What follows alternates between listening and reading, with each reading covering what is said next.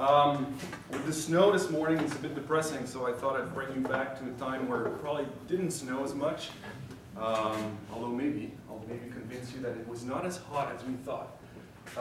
So basically I'm going to talk about the early Earth, this first period of crustal formation. And I want to look at really the primitive crust. How did the first crust form, when and how? And this is where I want to bring you this morning for this talk. So I'd like to start with just a simple geological timescale, just to put everything in time perspective. From the accretion of the Earth, 4.567 billion years old. Now we think it's 5, 6, 8, but it doesn't really matter, to today. And the word Hadean actually comes from this guy here, Hades, who was the Greek god of the underworld, or hell, because basically the Hadean was defined as the absence of rock record. So we don't have anything to work with. Rocks were not preserved for almost 600 million years. It's not exactly true anymore. We have a few samples that are preserved from this time, and these are the only samples we can use to understand what happened during this long early period, the Hadean, for almost 600 million years, like I said. And this is what we have to work with. This is all we have. I will try to convince you by the end of this talk that now we have something else right here also. So it's great to understand what's going on in this period, but now let's focus on these. These are the two only samples we have, Hadean samples, so the Acasta gneiss here in the Northwest Territory. They're really deformed felsic gneisses, dated at around 4 billion years old, so right at the edge between the Hadean and the Archean. This boundary is kind of fuzzy. It changes a bit. You'll read 3.8 billion years old. Sometimes you'll read 4. We're trying to be more precise and set it, but there's a bit of debate. But anyway, Acasta gneiss here, 4 billion years old.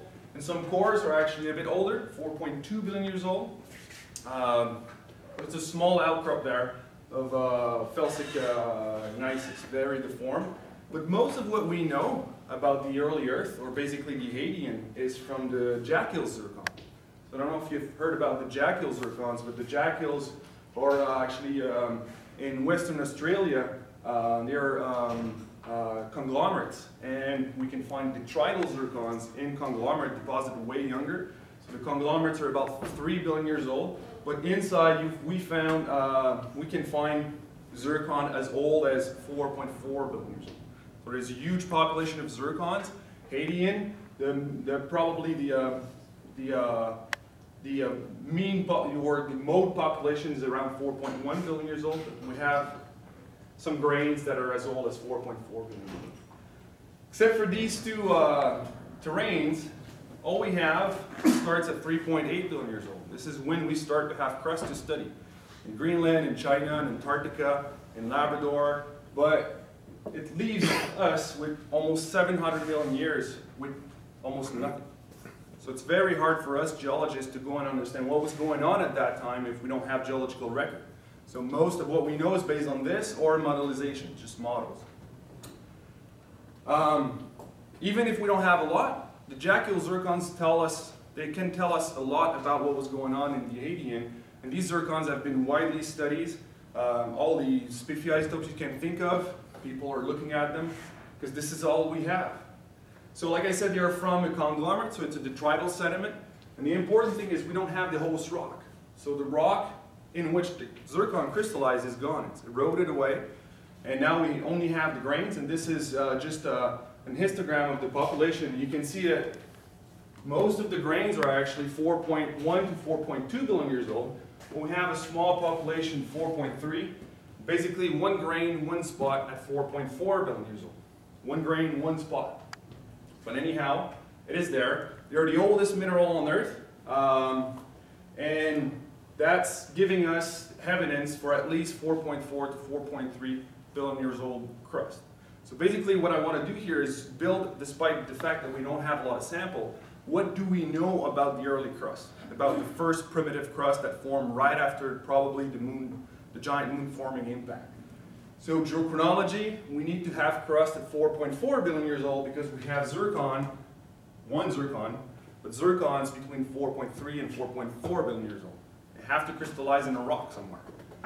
So that gives us a time constraint. What can we tell about the composition of this primitive crust? Well, this is for all my Ignis petrology students who may or may not be here. But just for simple phase diagram, olivine, CPX, and quartz, you know that if you melt the mantle composition, the first magma you form, so the first crust you will form, it's going to be here. It's going to be a basalt or a basaltic composition, more or less. The problem with that is basaltic composition, or basalt most likely, don't have zircons. So we're stuck, because this is the thing we want to study, really the first crust, the first primitive mafic crust, but we don't have zircon in them. So to form zircons, we need to form a primitive crust here and remelt it. So it's going to remelt here to form felsic magmas in which you can actually crystallize zircons and then have this time capsule. So it is great we have zircons, but they're actually second stage process. We have to melt primitive crust, the mantle to form the primitive crust, and then remelt it to form a granite and form zircon. But what I'd like to do is to get to the first stage here. But still, so mafic in composition for the primitive crust, 4.3 to 4.4 billion years old. What can we tell about geodynamics? Basically, we start to recycle this primitive crust. This is again the Jackal zircons. This is hafnium isotopic composition. This is time. So basically, this is a nice study done by Tony Kemp in 2012 and 2010. And basically, he actually selected the least disturbed, the least altered zircon from the huge Jackal's populations. And when you calculate or you analyze their initial isotopic composition in hafnium, this is the trend they define here. And this trend gives you lutetium-hafnium ratio of 0.02. This 0.02 is typical of mafic crust. Felsic crust would be like this, much lower lutetium-hafnium ratio. So what this tells you is that these zircons crystallize in a granite or a TTG or a felsic rock, but this felsic rock was formed from the melting of an older mafic precursor consistent with something mafic 4.5, 4.4 billion years old with that evolution here. And we start to recycle it and remelt it over 500 million years. So a lot of recycling going on. First crust, basaltic crust, 4.4 billion years old, and recycling of this primitive crust to form these younger felsic rocks that have zircons in here. They also tell us something about the environment, the environmental conditions. It's pretty well known that most of these zircons, not most, but a certain amount of these zircons, they have high delta O18 values. And the only way you can actually do that is with alteration. So they're formed from the melting of a basaltic crust, but that crust has seen water. So there's water interaction here.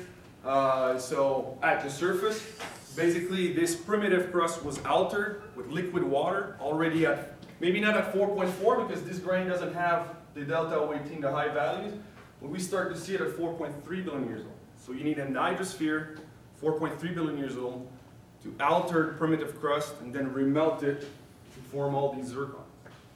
So now I'm trying to build this environment. I'm trying to build what was this first crust just based on the Jackal zircons. So mafic crust, 4.4 to 4.3 billion years old, interaction with hydrosphere already at that time, 4.3 billion years old. So now, I want to bring you to this place here. It's called the Nuvagatuk Greenstone Belt. It's a small greenstone belt in northern Quebec in the Superior province, just on the shore of Hudson Bay here. This is a zoom. This is the Hudson Bay. It's from the Hudson Bay terrain. The Hudson Bay terrain is slightly younger. It's slightly older than the Riviera-Arnaud terrain, older Model ages. So basically, it seems to be one of the oldest core of the northeastern Superior province. This belt is right here on the shore. This is an air photo, what it looks like, so a lot of rocks to work with. And I've been studying that belt for quite a long time now. And what I would like to do is to convince you that this part here is probably the first crust that formed after the moon forming impact. So this is a preserved remnant, a preserved piece of this primitive first stage crust on the Earth. Not only zircons, not only detrital sediments, but we have now a piece of it. A bit of geology. What is that belt? basically, it's not that big. It's probably 3 kilometers by 3 kilometers, about 10 square kilometers. A lot of exposure, but dominated by mafic rocks. And surrounded in white here, you have all the TTGs, so the rocks from the tonalite, trondhjemite, granodiorite series. So all the felsic rock, younger felsic rock surrounding it, but most of the lithologies here are mafic. So we have these, what I call grainstone. They're classic actinolite, green-schist, face-schist volcanic rocks. Ultramafic sills that are actually mainly olivine cumulates. All the gray here is gabbro sills, so broic again, so gabbro sills, crust-cutting this main lithology. I'll come back on this main lithology just the next slide. And so mainly mafic, but also with chemical sediment. Band and iron formation, so I don't know if you can see, but it's the orange line here. So you can follow the band and iron formation all the way down. It's actually a stratigraphic marker. We kind of lose it here in the swamp in the water, but we pick it up here, and it seems to grade into that massive quartzite. Seems to be just silica facies of the chemical sediment. It's sort of a chert, but it's highly recrystallized now. So chemical sediment, mafic rocks, and it's all surrounded by this white here on the map, tonalite, trondhjemite, so the classic TTG series from the Superior province. But again, dominated by mafic rock, this is what we're looking for. We're looking for a basaltic primitive crust. The dominant lithology is this light green here. It's a unit, because it's very variable in mineralogy, that we call the uOttawa unit. It's a package of rock, that's why it has a unit name, and it's an amphibolite, but the mineralogy varies from biotite rich to cummingtonite rich, but basically it's always the same kind of assemblage. It's composed of cummingtonite, plagioclase, biotite, plus garnet, or plus or minus garnet. As you can see on these pictures, garnet is actually quite dominant. Sometimes you have absolutely no garnet, it's almost pure cummingtonite. But anyhow, it's a very, very homogeneous package of rock in itself, and inside this package of rock, it can be quite heterogeneous based on the mineralogy, but always the same kind of mineralogic proportions, or just there's a bit of variation in proportion of it. But this uOttawa unit is dominant lithology, and this is where I'm going to spend most of my time for the rest of this talk here, trying to convince you that this rock, is a piece of primitive crust. This is just for, if you don't remember your mineralogy courses, cummingtonite. Cummingtonite is an amphibole, but it's an amphibole that's poor in calcium, so very calcium poor and magnesium rich in the cummingtonite grunerite series. So all these rocks are amphibolite, but calcium poor and magnesium rich amphibolites. So that's why you don't have the typical hornblende you will find in typical greenstone belt in the Superior province. So very light in color like this, because of the biotite and cummingtonite is beige. So that's why it looks really unusual. But chemically, it's not that unusual. They're basaltic rocks. We can define 3 distinct geochemical groups when you look at the chemistry in more detail. Basically 2 groups. One group that is high titanium here. This is zirconium against titanium. So one group that is high titanium, one group that is low titanium. But this low titanium group is further subdivided into 2 groups. And mainly, the best way of seeing these 3 groups is the aluminum-titanium ratio. We have very distinct aluminum-titanium ratio. The high titanium rocks here, the low titanium group, defining these 2 groups having distinct aluminum-titanium ratio. I will call this the enriched group, this the depleted one. You'll see a bit later, it's just based on the total concentration of incompatible trace elements. These guys have more, these guys are slightly more depleted, but they're all from this low titanium group. Major elements, they're basically basalt. There is a bit of variation from the high titanium groups, mainly basaltic in composition. When you go to the low titanium group, it's a bit more evolved, basaltic andesite, maybe a few andesite, but basically basaltic andesite, mafic rocks here. The trace elements, you see the same exact 3 groups in trace element space. So these are rare element profile for the 3 groups. So high titanium here, what I call the depleted low titanium and the enriched low titanium, just because of the degree of enrichment in both series. And what's really interesting is that they actually follow a chemostratigraphy. So there is a chemical stratigraphy in the belt. I can give you a rock from here, here, and there. You can tell the difference. But on the chemistry you can. Rare earth profile are really distinct, but they follow, like I said, a very, very precise chemical stratigraphy, where at the base of the sequence you have the high titanium rock, so the pale green here. So this is a syn form like this, that is refolded like this. So these high titanium rocks here, chemical sediment, now all in yellow here. So the chemical sediment gives you the deformation, so it's a very tight syn form here, refolded like that. So right above the chemical sediment you have these depleted low titanium rocks. They have this typical U-shaped profile here for rare earth elements. And above these, at the core here, this darker green, you have these enriched low titanium, so enriched in light rare earth element, and pretty much flat heavy rare earth element. So 3 groups, and I won't go into all the details, but they seem to follow different fractionation trend. So these ones, the low titanium are basaltic in composition. Like I'll show you a bit later, they have affinities that are tholaites, tholeiic affinities, fractionation under dry condition. So these basic classic tholeite, and then we get to more evolved rock, basaltic andesite to andesite, and we start to see that these rocks are actually showing signs of fractionation under water pressure. So these rocks, they look like bonanites, and these rocks, they actually have calc-alkaline affinities. If you just look at the rare earth profile, this could be a copy of any normal calc-alkaline rock. And these are bonanites, so if you're not familiar with bonanites, let's say they're high magnesium andesite, typical of subduction zones. And they're characterized by this U-shaped profile here. So chemical stratigraphy, 3 groups. And when you look, again, these are all the trace elements, not just the rare earth, but all the trace elements. They seem to have the signature that we can actually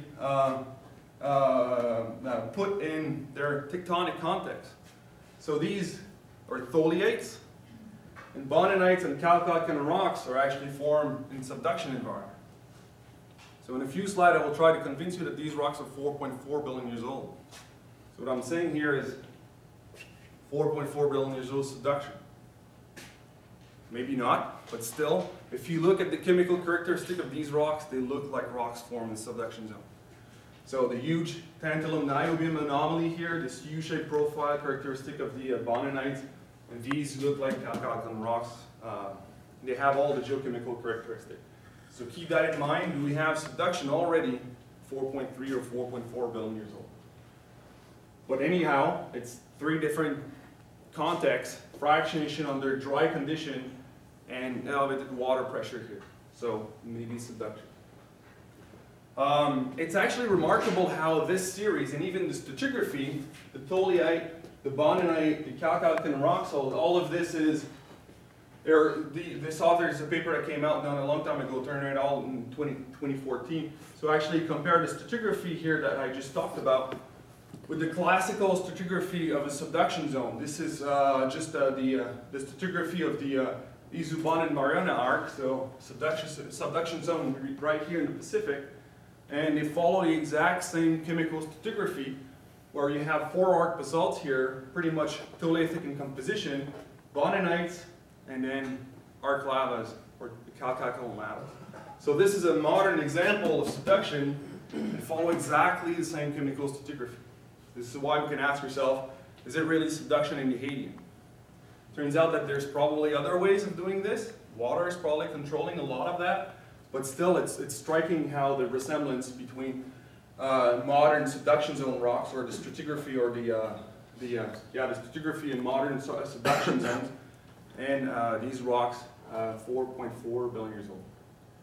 So now geochronology. I'm saying 4.4 billion years old, but I have to prove it to you. Just don't take my word for it.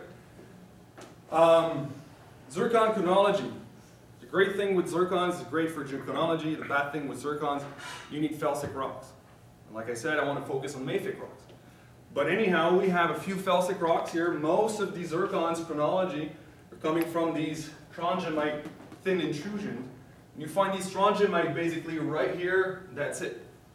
Nowhere else. So the only zircon chronology we can use to impose geochronological constraint on the rest of the belt, they all come from An outcrop that is probably 100 square meter.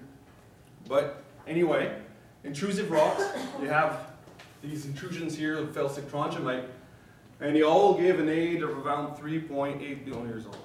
So if you read a bit on the literature of this place, you'll see that there's an age debate. Some people, like me, think it's 4.4 billion years old. Some other people believe they're pushing, it's actually a bit younger, 3.8 billion years old. It's basically based on the only zircons, the oldest zircons we can date by uranium lead, giving an age of 3.8 billion years old. But to me, this is an intrusion. So it only gives a minimum age for the mafic rock. Doesn't mean that these rocks are not older. And I'll try to prove you that they're actually much older. So intrusion, 3.8 billion years old. So this is what I'm fighting against. Zircons are great. You need felsic rocks. When you don't have felsic rocks, you're in big trouble. Especially when you work in the Archean or old rocks. So all the classical neodymium, samarium, you know, rubidium, strontium, forget about it. But we have much less geochronological tools to study old, deformed, multi-deformed mafic rocks. But we'll try it anyway. So like I told you before, we have other intrusions. So these gabbros here. I have 5 minutes. So these gabbros here, basically they define a very nice isochrone 4.1 billion years old. Neodymium and samarium isochrone 4.1 billion years old. Again, giving a minimum age for the mafic rocks, the uOttawa lacunae. What I'm going to use here, quicker than I thought I would, it's the short-lived isotope, so I'll try to be short-lived right here. So basically I'm using 142 neodymium. 142 neodymium is coming from the decay of 146 samarium, half-life 100 million years. So basically this chronometer is dead after 5 million years. So you can only date parent-daughter fractionation between 4.5 billion years old and 4 billion years old. So that's what we do. So again, this is just to illustrate that if you have a differentiation event before 500 million years, you will form rocks that have a non-zero value here, because this is just the normalization with a standard. By definition, it's 0. So if you have parent-daughter fractionation before 500 million years, you'll form positive and negative values. If you have fractionation at 500 million years and later, everything is 0. Everything is equal to modern mantle, modern rocks. When you look at the uOttawa lacunae, it goes from -18 to +8, 26 ppm variation, and a good number of them have deficit in 142 neodymium. The only way you can do that, you need parent-daughter fractionation before 4 billion years old. It's the only way you can do that. Not only this, a key factor in this data set is that the 142 neodymium data correlates with the parent-daughter ratio. So you can build an isochrone. The same way we know the age of the CAI, so the age of the Earth, using aluminum-26 and magnesium-26. We can do the same kind of work here. And the slope of this line will give you an age, going younger that way here. Here it's extinct. But basically when you do this, because you have these nice correlation in all 3 groups, the age you get, 4.3 to 4.4 billion years old. So that's why we think these rocks are as old as this. All of this package, 4.1, 4.3, 4.4. But now we have to do something with this package. It'll start to be recycled. It is surrounded by a series of TTGs here, much younger. So 3.6, 3.8, 3.5, 3.3, and even surrounding the belt. This is the belt. We have a Neo-Archean TTGs, 2.7 to 2.8 billion years old. So we decided to look at these rocks because if you start to melt the primitive mafic crust, you form felsic TTGs, and we still have this Hadean signature in it. They don't correlate. These are all the TTGs. These are the mafic rocks here. There's no correlation. Basically what you do is you take the mafic rock here, you melt it after the isotope is extinct. So you can only move this way. You won't change the 142 like that way, you only change the parent-daughter ratio. So by taking this and melting it, you form felsic rocks right here. And the only way you can have that negative value is by melting something much older, something that was formed before 4 billion years old. Zircons and TTGs again, we see the same thing in epsilon hafnium. So all of these are epsilon hafnium or a hafnium isotopic composition of zircons out of these TTGs. Basically this is the trend they follow. This is the Jack Hills here. This is the Castanais. All the rest, it's all from the Nouvelle belt. All these 3.8 to 3.3 billion years old rocks. And if you see, they're totally consistent. This trend is totally consistent with mafic rock. So the lithium-hafnium ratio of these rocks tells us that they're from the melting of an older mafic precursor and crosses here right at 4.4 billion. So we have mafic crust forming here, and then we have to wait for 500 million years to start to recycle it. So we have a huge gap here that can tell us probably something in the tectonic setting changed, because we have to wait 500 million years to start to produce felsic magmas. And this is what we see in the zircon record. We have Jack Hills, Casta, that's it. It's only at 3.8 billion years old that we start to have other TTGs with zircon. So what that tells me is that the mafic crust, the primitive crust, it took a long time for it to be recycled. Otherwise we would find more Jack Hills, we would find more Casta. We don't have them just because I think felsic production of felsic magma was not a major significant process during almost 700 million years. Just to wrap it up, now environment. We have BIFs, paleolavas, the water, liquid water at the surface. So it changes our idea of the Hadean. We have rocks that are actually consistent with seawater alteration. They're cordierite and topholite rocks here, and they're low calcium, high magnesium. They have all the geochemical characteristics what you find in VMS, so like hydrothermal alteration of oceanic floor. We have these rocks also, even oxygen data, elevated delta O18, and they overlap with altered basalt. So we have Hadean mafic crust, altered, remelt, recycling. So it's exactly what we see with real rocks that we saw with the Jack Hill zircon. So this is just my conclusions, and I'll finish with that. The key point is, I think we have now real rocks to study the Hadean. They show exactly the same thing we see in the Jack Hill zircon and the tribal zircon. Hydrothermally altered mafic Hadean crust, 4.4 billion years old. It starts to be reworked and recycled over 500 million years of Earth history. So final thought, Hadean, this hellish world, well, maybe not so much. It's probably way cooler, liquid water at the surface, and maybe even modern style plate tectonics like subduction zone. So I'm done here. This is just my advertisement because I'm a room full of students. I'm doing the same kind of work in Northern Labrador, in this place, Sag Lake Hebron in Northern Labrador. So if you're interested, petrology, geochemistry, isotopes, all these isotopes here, looks like a great place to go. We'll go in the summer in the field. If you're looking for a PhD project, come and talk to me over lunchtime. Thank you.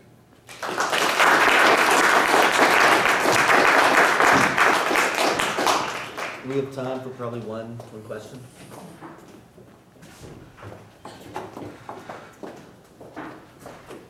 So there's these nifty little microphones.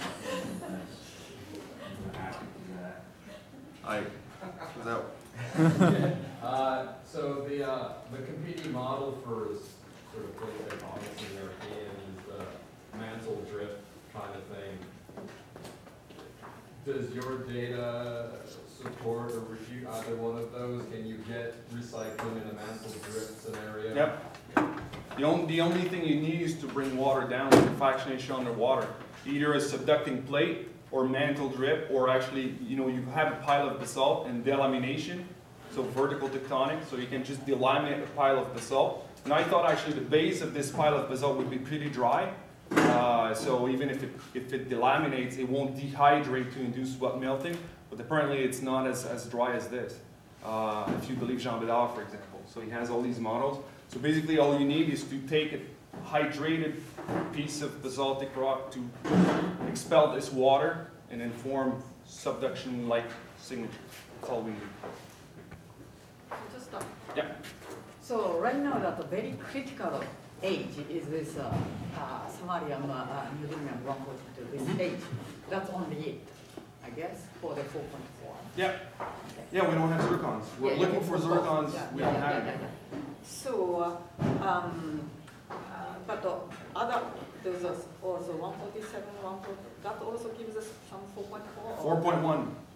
If you look at the dominant lithology and you look at the 143 neodymium, it's all reset at 2.7, between 2, it's all consistent with New York. And then the question began, why that samarium 147, 144 was reset, but why that 146 samarium to neodymium was not reset? Because it's dead.